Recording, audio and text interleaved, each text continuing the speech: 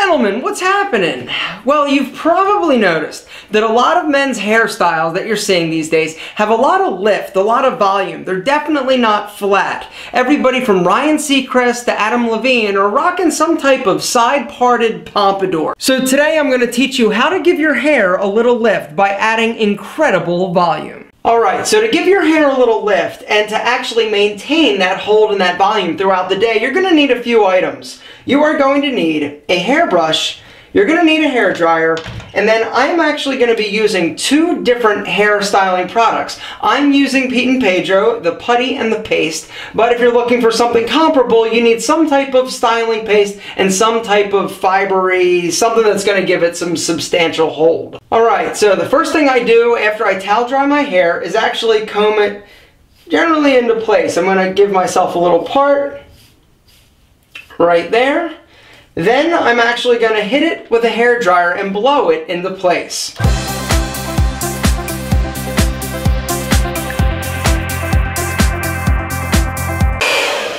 Notice that I'm actually blowing it against the grain. You're starting the lifting process by actually blowing it up, not just over, but up.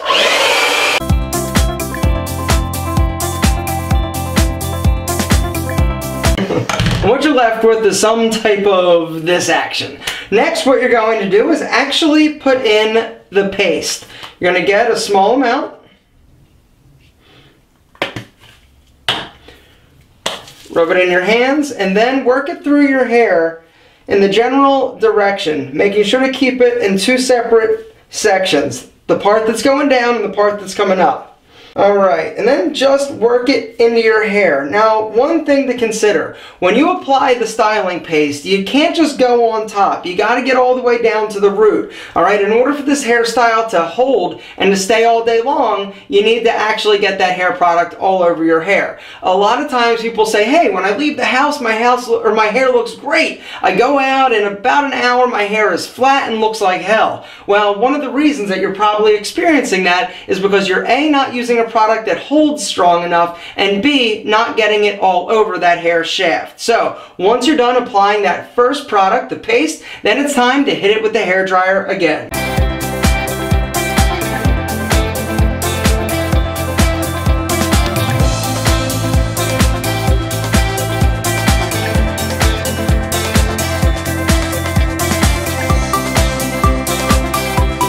And so after you've hit it with the hair dryer a second time, then you're actually going to come in with your brush and brush it into place. Alright? Alright, and so as you can see, it kind of looks a little bit like a helmet right now. Well, that's when you come in and take the second product. Any type of fiber, putty, what you're going to do is take a little bit, and this is really to add separation and to give it that finishing touch as far as hold is concerned. So you take just a little bit, not a whole lot, and then start working it with your fingertips into your hair. And you're going to twist, little twists. What that's going to do is actually separate the hairs a little bit, make it a little bit more piecey. But right there.